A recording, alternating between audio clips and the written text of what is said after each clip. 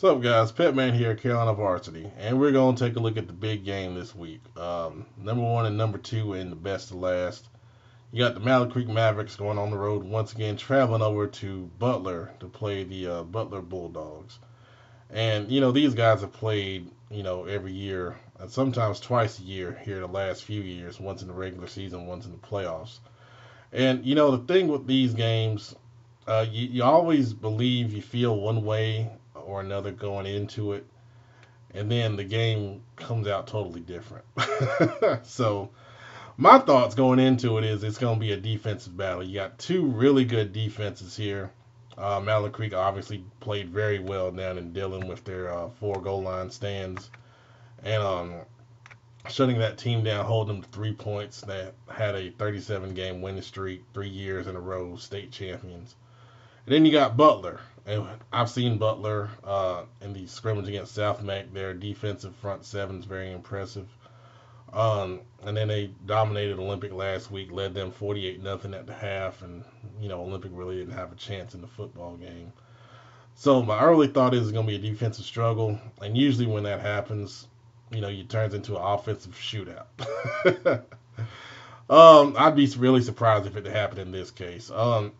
You get keys to victory here for Mallard Creek. You got a Butler offense that's got a lot of talent, especially at quarterback, obviously with Davis Cheek returning. They got threats on the outside with the transfer and Kusegi Curitin from Barry. They got Dirk Curitin, who's related to Kusegi as well. And, four returning starters on the offensive line. So their defense has a heck of a challenge on them. And, with the Mallard Creek offense only scoring 7 points last week, I think if you're the Mallard Creek defense, you feel like you got to go out there and you got to take it and be the ones to keep the Butler offense down, because you don't want the Butler offense obviously to get out, get it going, and scoring 3 and 4 touchdowns and making your offense come out of its character.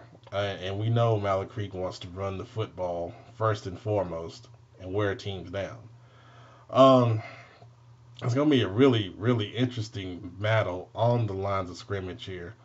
You got the Mallard Creek offensive line, and they only scored 7 last week, so they had some trouble, with Dillon, who's very talented. Don't look at the 2A ranking or classification and think they're just a regular 2A team, because they're not. But Butler is very, very good in their front seven on defense with Maurice McLean at D tackle, Christian Dixon at linebacker. I think this is a game where you got to open it up early on if you're Mallard Creek. Let Chauncey Caldwell throw the football early on. Get Ryan Jones involved on the outside to kind of try to loosen up that front seven, or it could be front eight for Butler at times, keying in to stop that running game. In the playoff game last year, Mallard Creek won 35-30. They did a good job running the football up front, and those guys are really going to be key. Darnell Walker, I think, has to have a big game really to kind of control the pace of the game that Mallard Creek wants to establish, and don't let that Butler offense get into a rhythm, because once they do, they're tough to stop. I think Butler offensively, you got a hell of a defense against Mallard Creek here.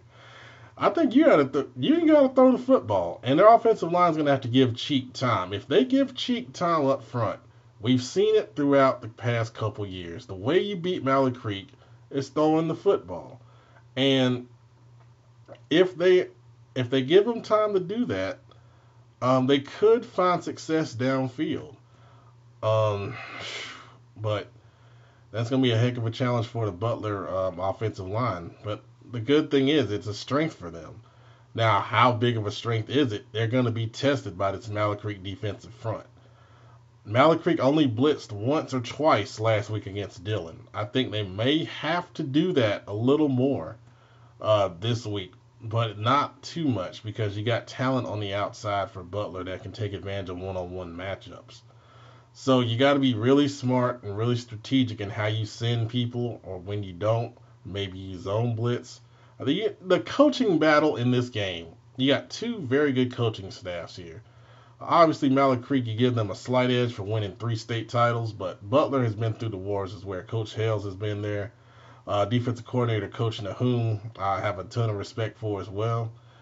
And they've got a lot of former Butler players on that staff trained in the ways of how to win championships.